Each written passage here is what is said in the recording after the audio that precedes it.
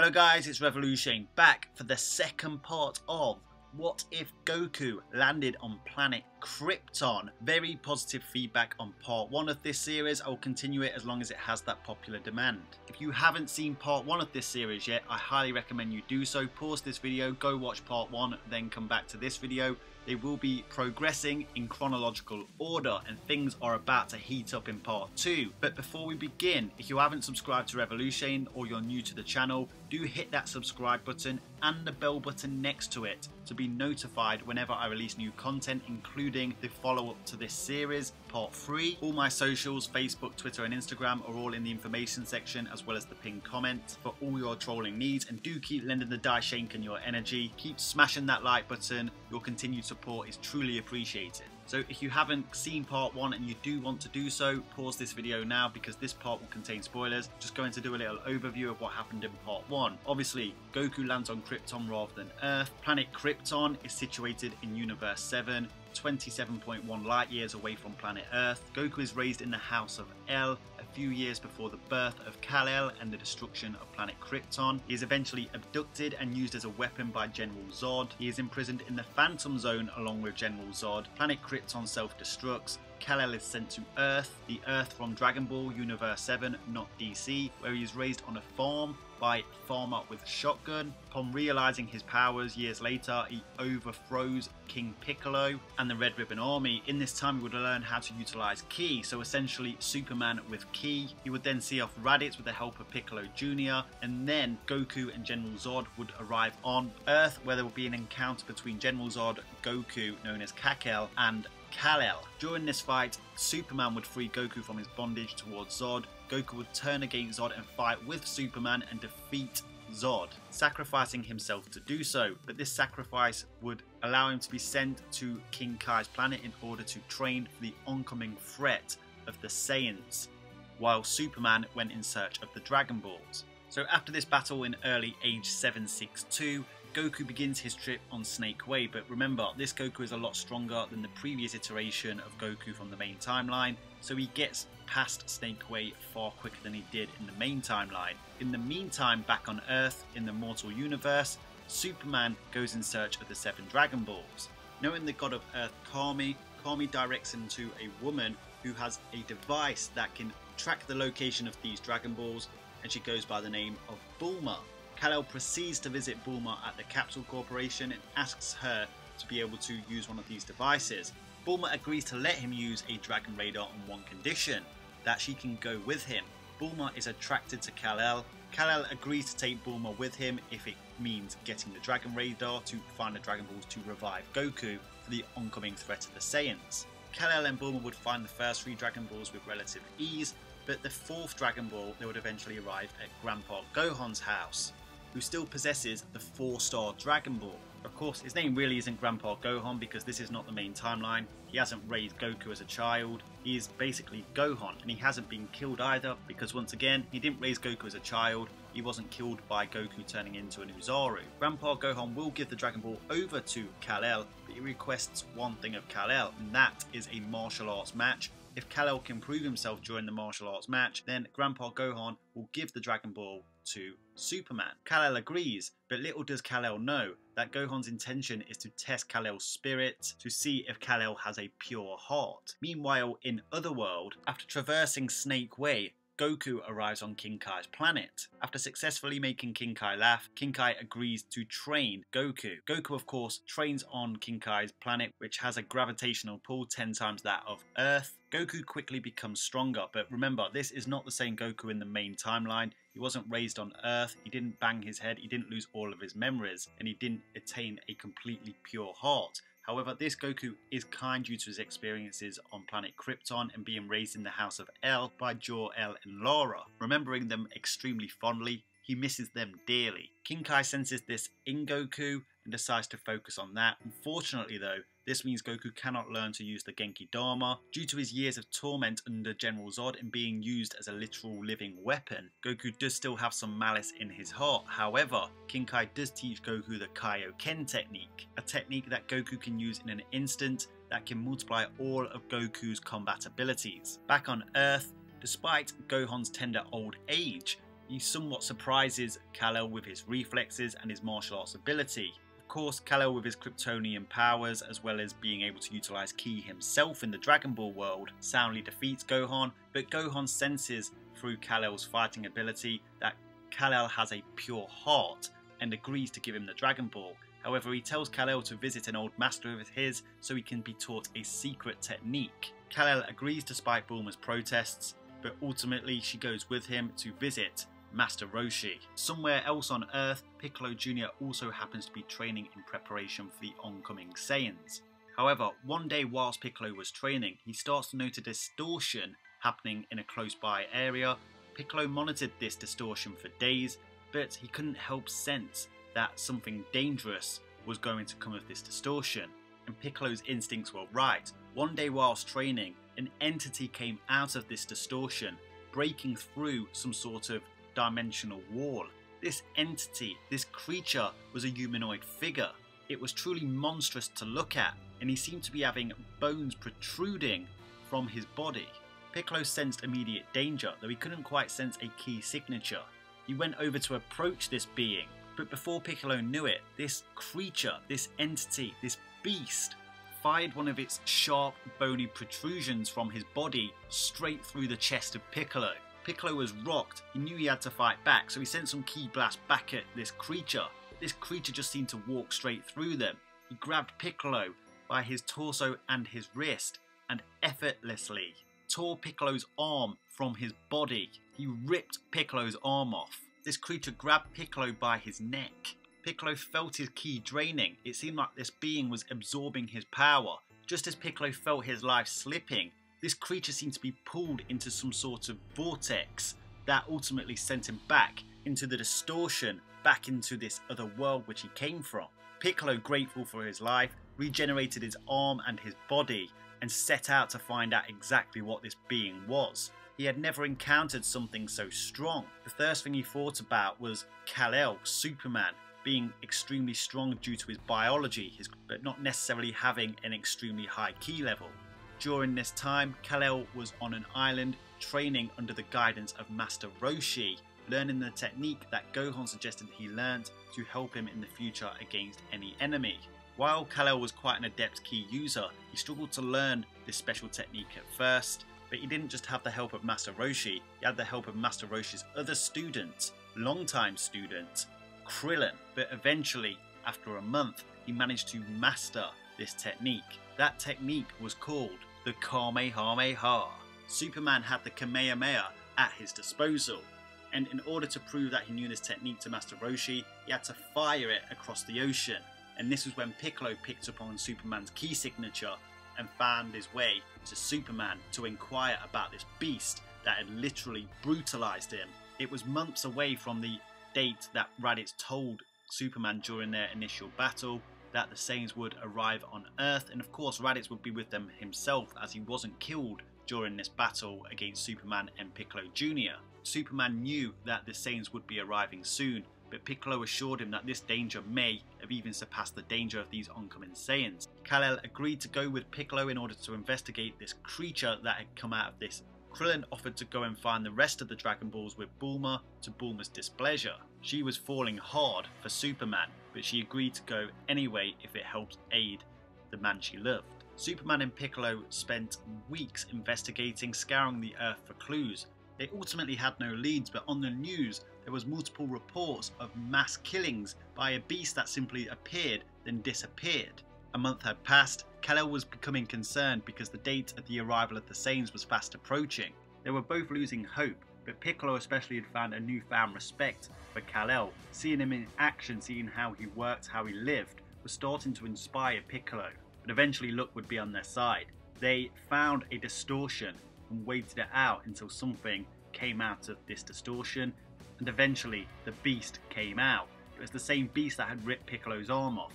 Both Piccolo and Kal-el decided to fight it 2-on-1, but they were to no avail. Kal-el used his Kamehameha on this beast, and whilst it was able to hold him off, it simply wasn't enough. This beast just kept walking and taking shots and somehow getting stronger each time he'd taken a blow. This beast seemed to be extremely aggressive, especially towards Superman, far more aggressive against Superman than he was against Piccolo. And that's saying something considering he was pretty aggressive against Piccolo. Kal-el and Piccolo tried aerial attacks as it appeared that this beast couldn't fly. This strategy seemed to be working at first, but eventually this beast started to leap miles at a time, catching Superman and Piccolo, once again ripping off Piccolo's arms. This beast once again took out Piccolo with relative ease. Superman, however, put up a much better fight, but this fight would go on for hours. Eventually, Superman would start to lose. This beast just simply didn't tire. It was relentless, and eventually it used one of its protruding bones from its body and stabbed Superman. And just as it was going for the killer blow, Piccolo sacrificed himself and jumped in the way of this beast's attack on Superman. Kal-el was flabbergasted, but just at this moment, distortion started to pull this creature back into the dimension it came from. Piccolo would die in Superman's arms, and Kal-el promised Piccolo that he would revive him with the Dragon Balls just before he passed away. Superman would then go to the Fortress of Solitude and hope that his father, the consciousness of his father, Jor-El, that was present in the Fortress of Solitude, could bear some light on what exactly this creature was. Kal-el explained the situation at hand to his father, the consciousness of Jor-El. He told Jor-El about the Saiyans, and upon the description of the Saiyans, Jor-El knew that this being that Superman intended to revive, that was currently training on King Kai's planet, was Kal-el, the Saiyan child that him and his wife raised before Superman was born and was eventually abducted by General Zod. He didn't know much about the Saiyan race itself, however, he did know that when this child was growing up, that it got stronger the more it fought. His body seemed to adapt towards fighting, very similar to the beast that Superman and Piccolo had just fought against. But this beast was not a Saiyan, it was something else entirely. In fact, it was Kryptonian, and it went by the name of Doomsday. Essentially, Doomsday was trapped in the Phantom Zone. Jor-El told Kal-el about the Phantom Zone portal in the Fortress of Solitude. Superman checked out this portal and recognized that this portal was ultimately getting weaker and weaker. It was about to shatter. The dimensional boundaries of this zone was ultimately weakened years ago when General Zod used the power of Kal-el to escape it. However, Jor-El told Kal-el to focus on the main threat that was oncoming, and that was the Saiyans that were arriving. Superman returned to Master Roshi's house in order to wish Goku back to life. He did want to wish Piccolo back, but he knew that in order to tackle this oncoming threat of not just the Saiyans, but Doomsday eventually as well, that he would need the Saiyans' combat abilities in order to fend off these threats. So he went to wish Goku back, but King Kai telepathically contacted Kal-el and told him not to wish Goku back to life just yet. He still had a bit more training to do. He told him to wish him back as soon as he realised the Saiyans had arrived on Earth. He promised Superman that he would be able to get Goku to return instantaneously upon having his life brought back to him. He would ultimately teach Goku instant transmission. Whilst Goku didn't learn instant transmission from King Kai in the main timeline, he learnt it from the Yardrats. King Kai could have taught Goku but simply forgot to teach Goku this technique. But King Kai does know the instant transmission technique, and he teaches it to Goku here so he can return to Earth in order to fight the Saiyans. Anyway, Superman would go and train with Krillin for the next month until the Saiyans would arrive, and eventually they did. Nappa, Vegeta and Raditz would all arrive on Earth in their space pod. They would go on a rampage, destroying cities. After having a bit of fun, Vegeta would declare that they would need to find this Kryptonian that fought off Raditz, and he would put on a power scouter. But at that very moment, a distortion started to happen nearby, and out of that distortion would break Doomsday. Doomsday went on a rampage and ultimately started to attack the Saiyans. Vegeta demanded that Raditz fight Doomsday because he ultimately embarrassed them by losing on Earth, initially to Superman and Piccolo. Raditz checked Doomsday's power level on his power scouter, but Doomsday didn't have a high power level. He'd never learnt how to utilise Ki. Raditz assumed Doomsday to be an easy touch, so he rushed him for the attack, went straight for the kill, but before he knew it, he had a fist straight through his heart. Raditz was killed in one shot by Doomsday.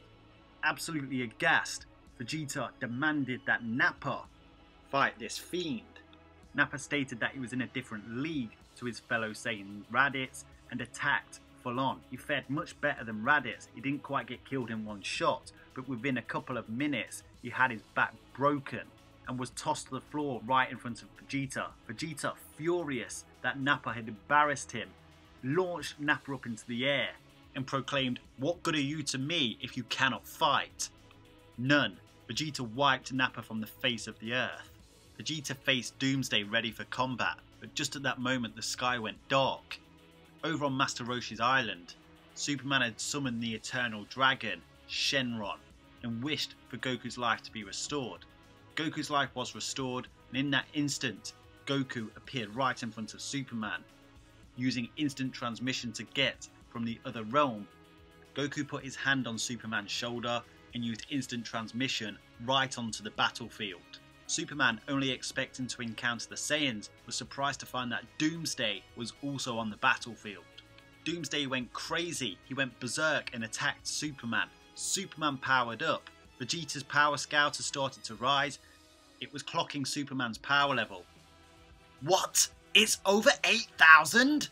Vegeta now understood how Raditz was defeated, but of course Vegeta knew his own power level, which was 18,000, far surpassed the Kryptonians, but he didn't quite understand the Kryptonian biology when near a yellow star. However, his power scouter picked up a new power level. Goku was now powering up as well. What? It's over 9,000! However, Goku's power continued to rise, and he would ultimately have a power level of 12,000, much stronger than his main continuity counterpart. Vegeta understood that Goku, who still had his tail in this story, was the Saiyan that Raditz initially came to Earth to look for. Vegeta, being impressed that a low-class warrior could achieve such a power level, asked Goku to come with him and fight against the evil Emperor who destroyed their home planet, Planet Vegeta, the home of the Saiyans. But before he knew it, Goku had launched an attack.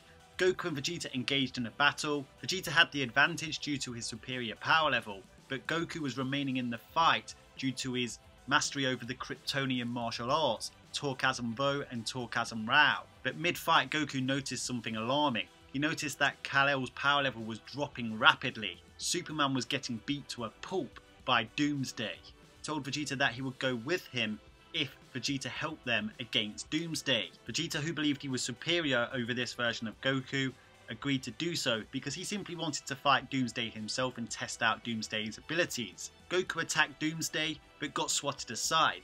Then Vegeta, the Prince of all Saiyans, attacked Doomsday as well. Vegeta had some success at first, but once again, Doomsday just seemed to be growing stronger every time he got hit. He seems to be becoming more invulnerable with every attack landed on him. Superman yelled out that Doomsday couldn't be beaten, but Vegeta was having none of that. Vegeta loaded up a Gallic gun and hit Doomsday with it with a direct hit, but all it managed to do was push Doomsday back. Doomsday seemed to have almost no damage from this Gallic gun. Vegeta, in absolute shock, cried, "What kind of monster are you?"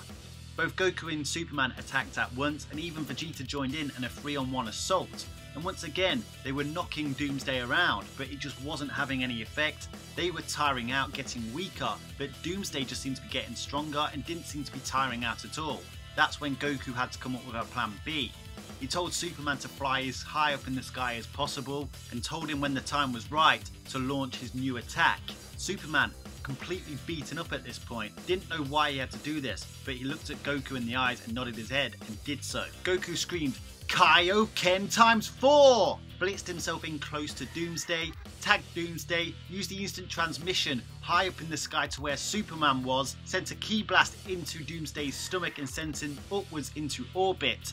This was when Superman knew what to do. Doomsday couldn't fly, so Superman charged up the Kamehameha and sent it directly towards Doomsday, sending him further into orbit. However, it seemed like Doomsday was starting to absorb the power of the Kamehameha, but at that moment, you hear Vegeta scream, "Gallic Gun!" And a double Kamehameha Gallic Gun attack sent Doomsday deep into deep space. They all landed back on the surface of the Earth, all utterly exhausted, but at that moment, Goku let his guard down. And that's when Vegeta blindsided Goku and ripped off Goku's tail.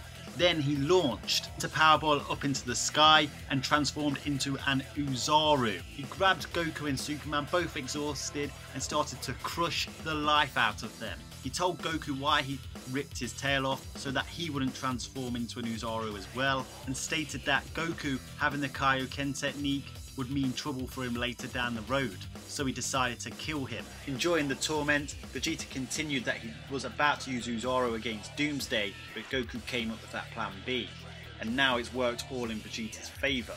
However, there was another fighter nearby monitoring the fight, and he heard this and he sent a Destructo disc and cut off Uzaru Vegeta's tail, transforming Vegeta back down to his base. This mystery fighter, of course, was Krillin. Vegeta called in his space pod, climbed in, and said, "This won't be the last you see of me." Superman and Goku had not just seen off Doomsday, but they also saw off the Saiyan threat, at least for now. Okay guys, that's the end of part 2. I hope you enjoyed it.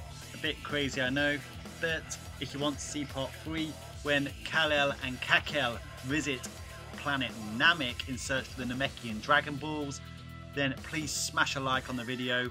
Make sure you're subscribed to the channel to be notified when that video drops. Until next time, Ad Astra.